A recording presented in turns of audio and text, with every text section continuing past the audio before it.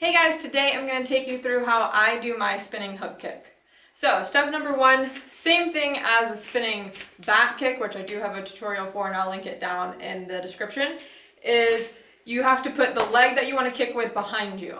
So I want to kick with my right leg, my hands are going to be up here. The first thing you want to do is pivot and you're going to move your upper body around at the same time.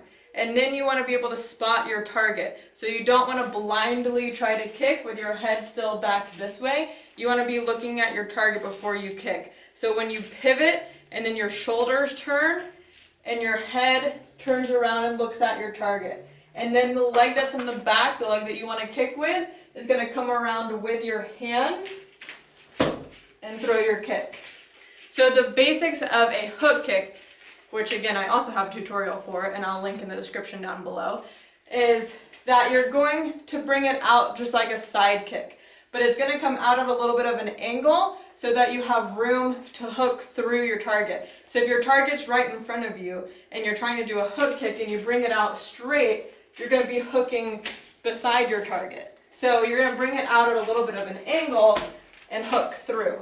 So the same thing when you're spinning around. When you spin here, you're going to bring your foot out at a little bit of an angle here and then hook through, just like that. One common mistake that I see a lot of people do, especially if they're beginning with this kick, is that they come around and their leg is straight the whole time. So as soon as they pick up their leg to kick, they pick it up back here, it's straight, and it's coming around straight the whole time, just like that. Okay? One is you're not going to get a lot of power through that because your power is lost the whole way around.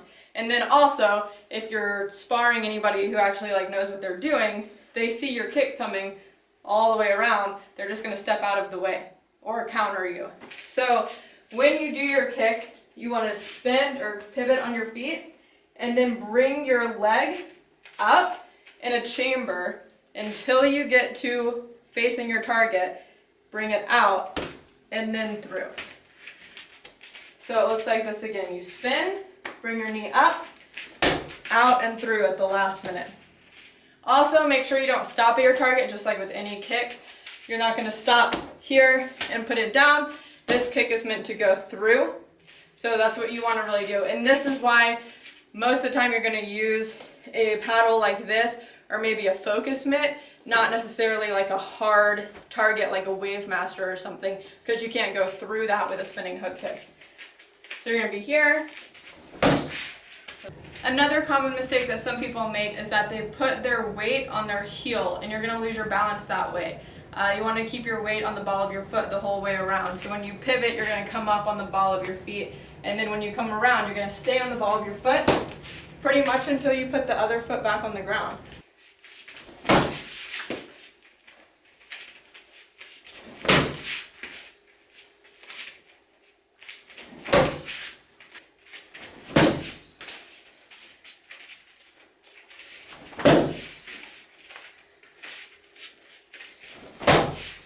Thank you guys so much for watching this video. If you enjoyed it, please give it a thumbs up and subscribe for new martial arts videos coming out all the time. Also, comment down below on what types of videos you want to see next, whether they're tutorials or more training videos or anything like that.